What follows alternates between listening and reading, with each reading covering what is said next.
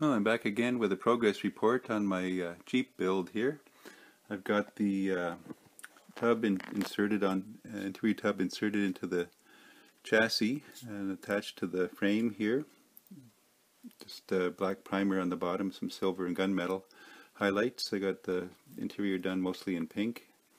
Detailing there, a bit of knobs on with the Molotov chrome. I've got the body done. I ended up I think in the last video I mentioned I sanded it down a bit and sprayed it with Stynylrez black primer, which left it a nice flat black, plus it was a little bit smoother. So I tried a couple of coats of the Craft Smart Gloss Black craft paint, and that went on pretty well. And then I coated that with 2 coats of Future floor shine, so shined it up a bit.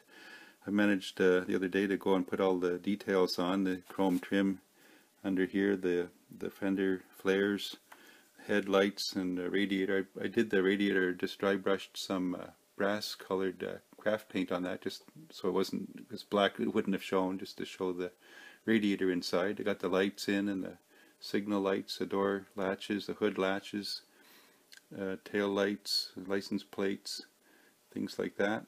I got the visors painted pink, just brushed that on, so that's dry now. I'm just got a few more things to put on, bumpers,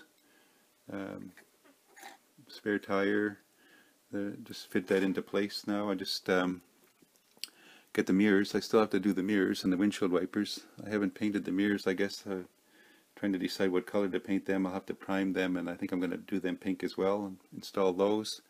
Install the windshield wipers. They're painted up and ready to go. And then the instructions say to install the body on the tub there. It just fits on like that. But I wanted to get all these other things put on first, a little easier to attach all those other detail items before it's on the chassis. So I did that, and then after that's done, I'll get the bumpers on and the finisher up. So it's coming along pretty well, and stay tuned for further updates.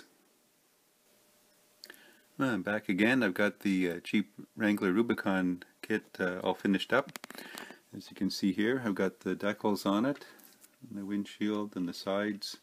I've got the front and rear bumpers on. It's nice the body just hooks over on the back. There's 2 tabs there hook on to the chassis. You lower it down over the frame there, and then there's 2 little screws go in the front, tighten everything together. The roll bar meets up here, and this little piece goes on the top there with the rear view mirror in it.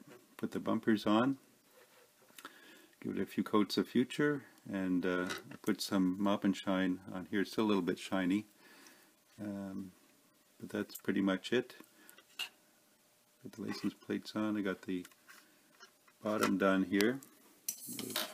So it looks like not too much, just mostly black, a little bit of gunmetal on the drive shaft and exhaust, transmission, blue on the engine. There's no engine in it. It's a curbside, so there's no engine. It's just painted up here. And there's one more piece to put on. There's the spare tire. Carrier goes on the back.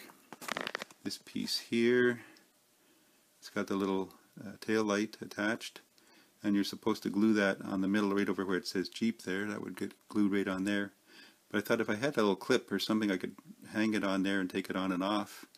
So what I've done is I took a piece of sprue and a couple of pieces of fairly thick styrene sheet, cut them into 2 little strips, and glued a piece of sprue on top, and just filed it a little bit on the top.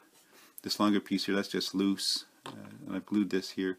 So what I'm going to do is glue that on the back there, glue that onto there, and then I can just hook it on there, paint it black probably, and then just hook it on, be able to take it on and off.